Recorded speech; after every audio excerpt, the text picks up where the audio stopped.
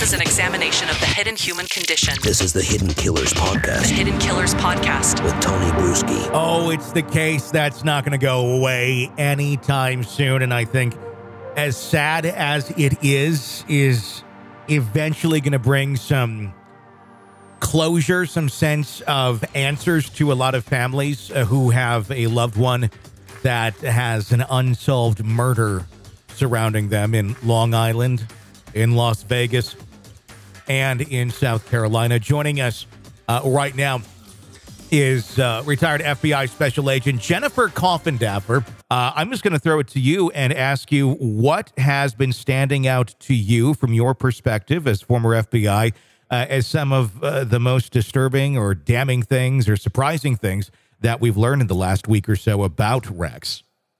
Well, for me, it's certainly these other properties that he either owns or has a timeshare, right? We know about the Las Vegas timeshare, and what a perfect place for a sexual predator that loves to prey on women who operate in the evening hours. What a perfect place. Yeah, without Las Vegas, So I thought that was very interesting, his selection of timeshare locations. They need to be digging through their files. They are digging through their files. They've already said unsolved murders of women, ladies who are working in escort type profession, because that's what he focused on. Yeah. And the problem is, I think there's going to be so many. Yeah. But hopefully, with DNA advancements now and knowing his MO that's been exposed in terms of the tying up of the bodies, in 3 spots, using burlap to hide his choices of location. Hopefully they could start narrowing that down and see if he's linked. Sure. Tony, of course, the other is that he has property, and so does his brother in South Carolina, rural South Carolina. Mm-hmm. And what I most found interesting about that was the Avalanche, the unique Chevy Avalanche that he used during the commission of these crimes is there. He didn't get rid of it. Yeah. Nor would I have expected him to. First of all, there could be damning evidence in there, blood, fluids, so on, that could have seeped down to the areas that you can't see. Mm-hmm. And so maybe they will get lucky when they work on that case, the forensics team.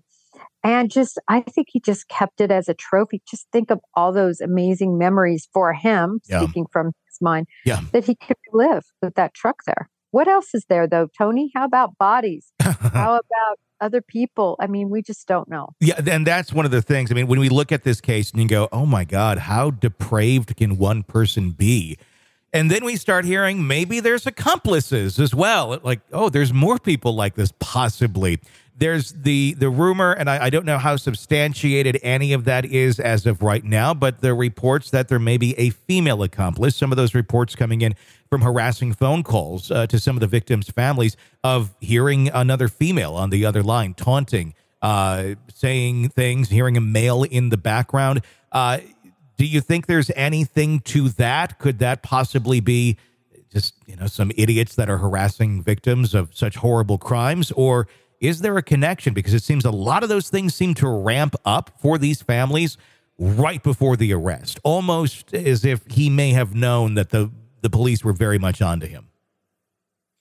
Okay, Tony, in regard to this female accomplice, of course, we've heard nothing from law enforcement indicating that. These types of crimes typically, not always, but typically they are committed alone. These are personal. He wants to be in power. He wants to be in control. He doesn't want to share any of that with an accomplice, and certainly not a woman. Mm-hmm. I mean, he is a misogynist. He, a narcissist. I don't think there's any merit to this. This is coming from one of the victim's attorneys, and then he also represents another family, and he's basing it on some odd things, right? He's basing it on these phone calls that he got that he's not receiving anymore, where he heard a female voice and male voice, and he says it's connected and taunting, but he's very nebulous. It's very ambiguous. in terms of exactly who said what and recounting those conversations. I don't remember that he even recorded them. He recounts them. Um, so that's why he thinks there's an accomplice.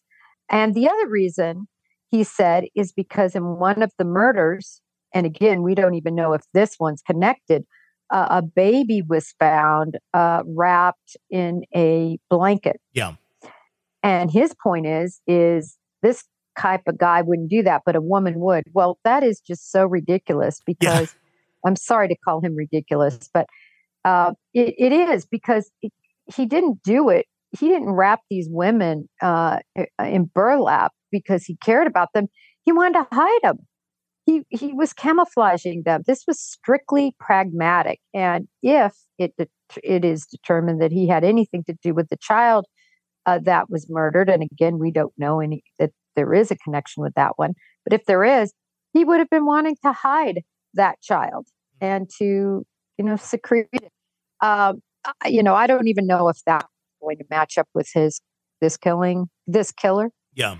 But I'm not buying at this point. And I've seen nothing to convince me that there's a woman accomplice of his in these murders. The only thing that could come to my mind was like Jeffrey Epstein and Ghislaine Maxwell. And this certainly was not Jeffrey Epstein or Ghislaine Maxwell that we're talking about in terms of an accomplice, a female accomplice trying to help lure things in. It's if you're reaching out to sex workers, you don't necessarily need to have a female make that phone call or make that them feel comfortable to be with the John that would be reaching out to them.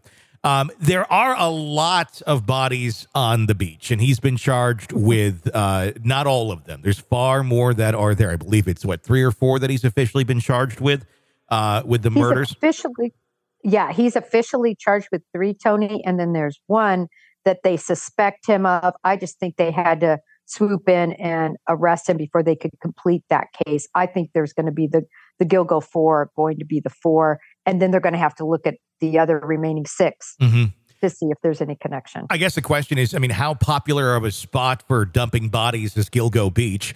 And hey, you want to dump a body? Gilgo's a great place. Or so the question is it a popular spot to dump bodies? And maybe these are from other cases. Or are these likely connected to him? But like you said, they got some evidence on some of these, enough to make the arrest, and more connections are likely to be made shortly thereafter. Yeah, I agree. And I guess in answer to your question, it certainly is a popular dumping place because we have 10 bodies, I believe, there. Yeah. It's just horrible. But I know what your point is that because just one person is dumping or were others? I think it's clear that a body could easily be hidden in this area due to the terrain and so forth. We know that because of the state of decomposition these bodies were found in. They were there a long time before they were detected.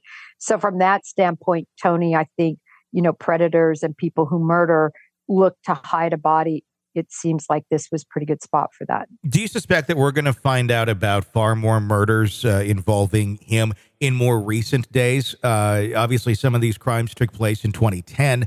And then as far as we know at this moment, somewhat dormant.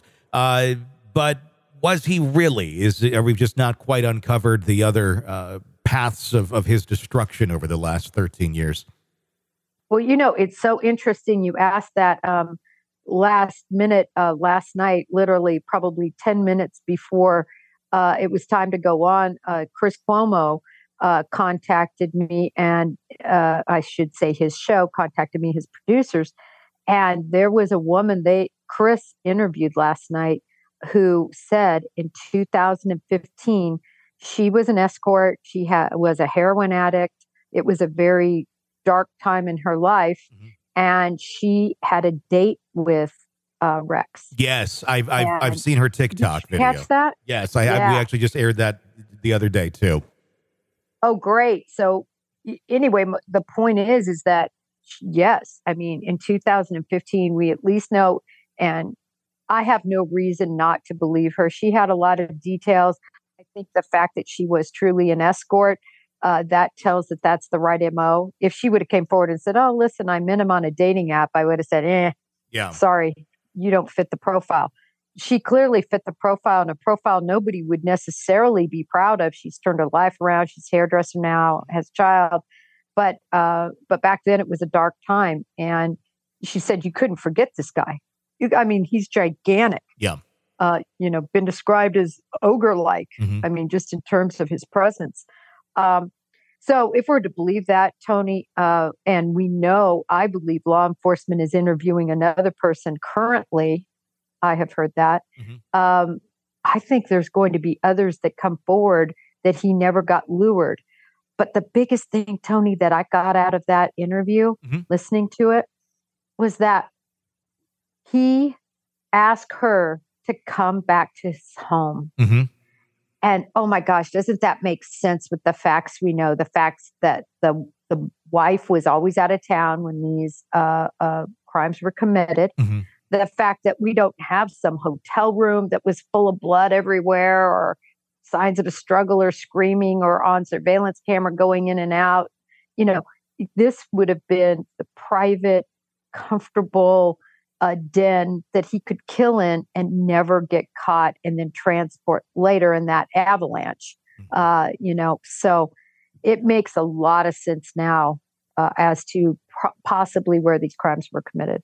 It's going to be very interesting to continue to follow that. This is an examination of the hidden human condition This is the Hidden Killers Podcast with Tony Brueski.